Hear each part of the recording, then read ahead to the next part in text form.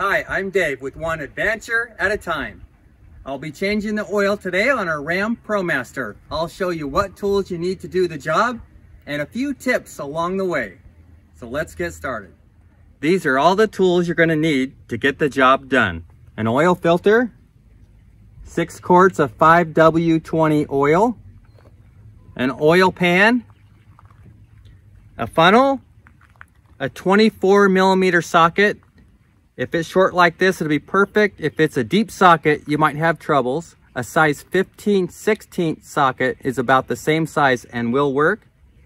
A 13 millimeter socket and a pair of gloves.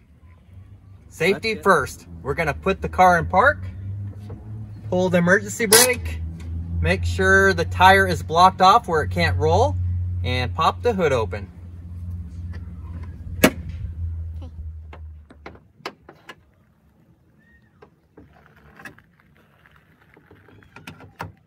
This is the 3.6 liter pentastar engine.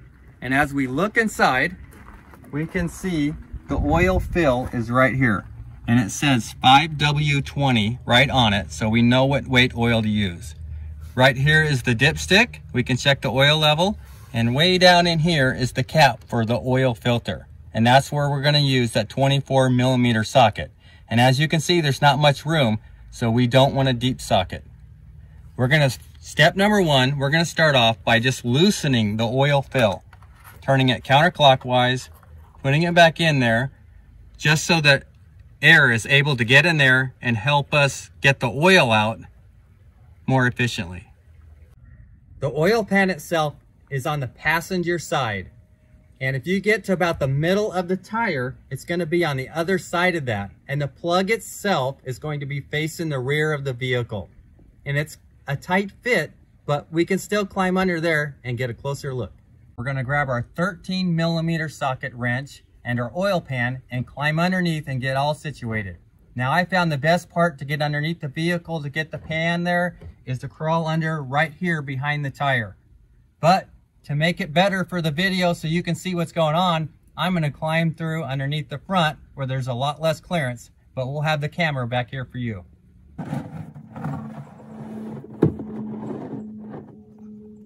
This is the oil pan right here, and you can see the oil pan plug, and that's your 13 millimeter socket. As you can see, there's not a lot of room in between the plug and the ground, and that oil pan is going to take up a lot of that room, so there won't be enough room to get my hand up there at the same time. So I'm going to have to remove the plug and quickly move the oil pan underneath. So it's a good idea, if you're not going to have your vehicle raised up and you have to do this like I am, that you have a drop cloth to catch some of that oil.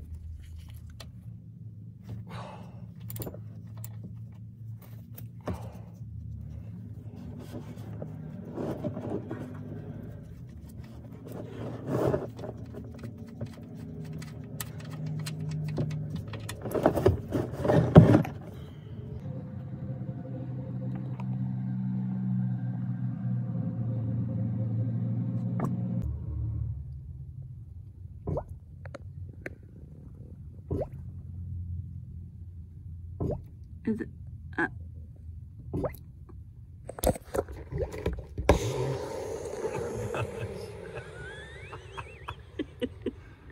we almost had an overflow.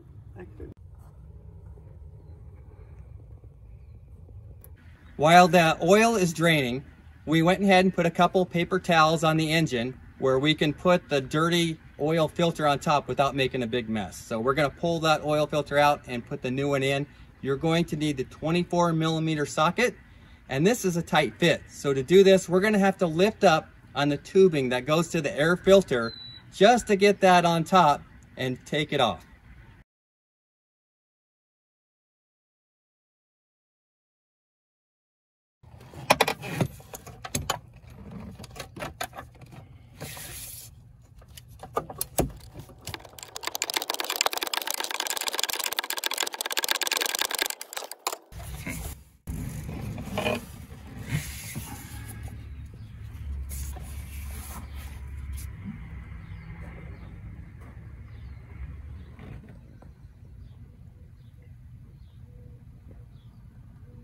Okay, this old oil filter is stuck in the cap like it should be, but we're going to remove it just by giving it a little shake and a tug. And it comes right out of there. And then if you look at the cap, there's an O-ring. This is the old O-ring. It's a little rubber O-ring or a big O-ring that goes all the way around. We're going to remove this and put the brand new one that came with the filter on. If you leave these on, they can get brittle and actually break, and then you won't have a seal. So it's an absolute must that you replace that. I'm just going to grab a screwdriver and work it off. And this will take a few minutes. Need to be semi-patient to get it off. And then we'll go ahead and put the brand new one back on.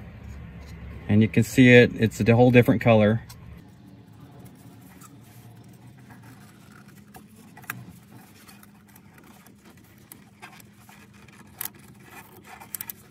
Once we get it on, we're just going to roll it down into place.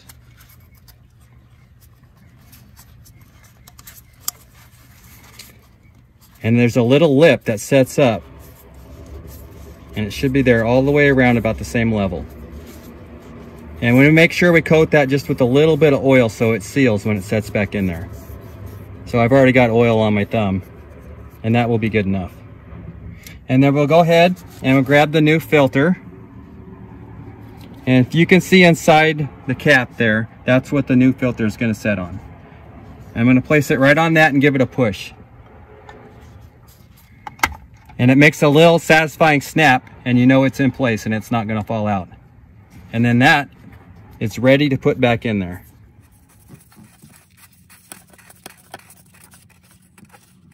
Okay, so this top is plastic, so we don't want to over tighten it.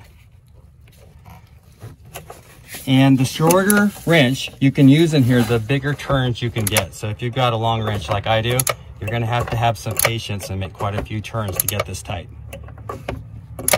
And you may have to lift up on the hose a little bit as well.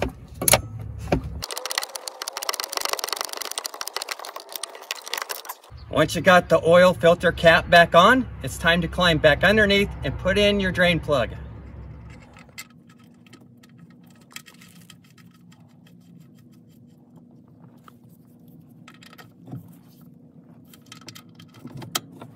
Now that we've got the oil plug in, it's time to add the oil. Now the operator manual says that it takes 6 quarts.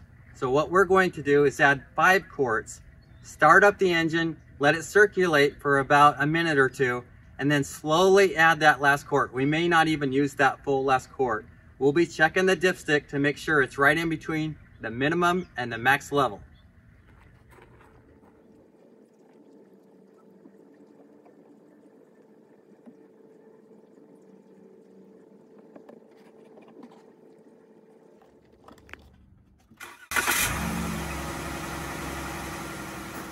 So what you want the oil to read right in the middle of this notched in area. And as you can see right now, the oil is just barely hitting the end. So we are going to go ahead and add a half a quart and then try again.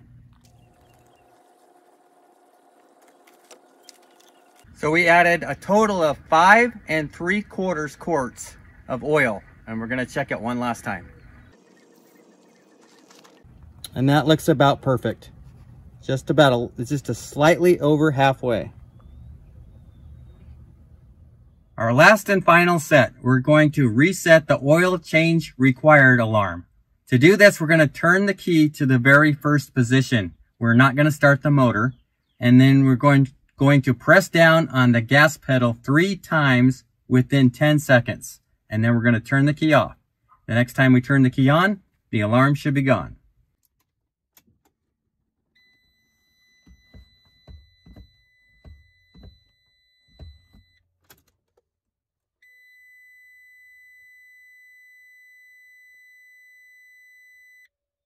We have spent as much as $95 on oil changes on the road. Today, we spent $40 and it took about 30 minutes. So the job itself is fairly easy. It does require just a little bit of patience when it comes to getting the oil filter cap off. It's very tight location. Our vehicle is still under warranty, so we use the recommended oil. Fellow YouTuber and patron, Stan the Van, has an amazing story to tell about his engine replacement. And wait till you hear what his mechanic said about 5-way oil. Kerry will link that video here. Please, if you have time, subscribe to his channel, give him a thumbs up, and hear what he has to say. If you enjoyed our video here today, please give us a thumbs up. Consider subscribing, and we'll catch you next video. If you would like to support our channel, please consider becoming a patron, or check out our new merchandise at oneadventureatatime.com. We also have stickers available in our website store. Thank you for watching.